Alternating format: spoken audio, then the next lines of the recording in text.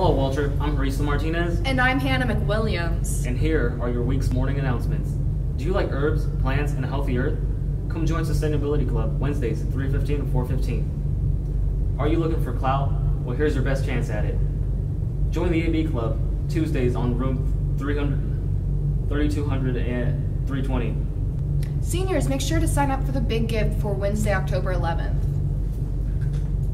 Come join Yoga Club Mondays and Wednesdays after school in Miss Clay's room. Let's take a little trip down to Pop Culture Corner. This week's movie, Boss Baby? Yeah, he's a boss and he's a baby, but this movie is no child's play.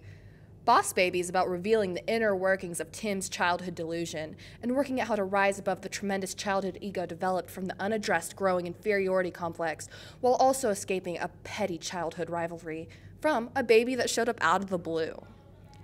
However, that rivalry must be put aside when the Boss Baby, played by Alec Baldwin, reveals that he was sent down from, I guess, baby heaven to help solve a case of a top-secret baby mission.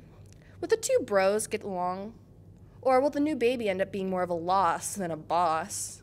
Boss Baby was released early 2017 under the direction of Tom McGrath. The box office opening weekend raked in $498.9 million. Overall, personal AV Club opinion, this movie is pretty boss, baby. 10 pacifiers out of 12.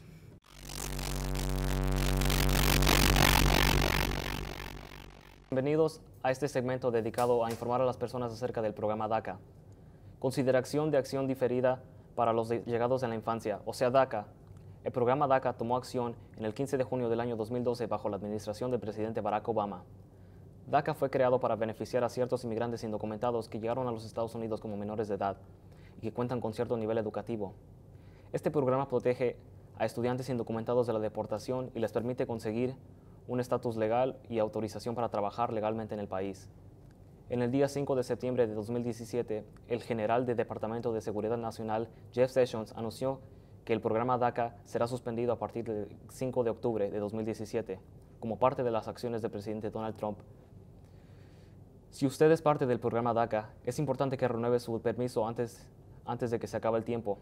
Tiene hasta el 5 de octubre del jueves de 2017 para renovar su permiso. Visite este sitio de internet y ahí podrá enviar su solicitud. Gracias.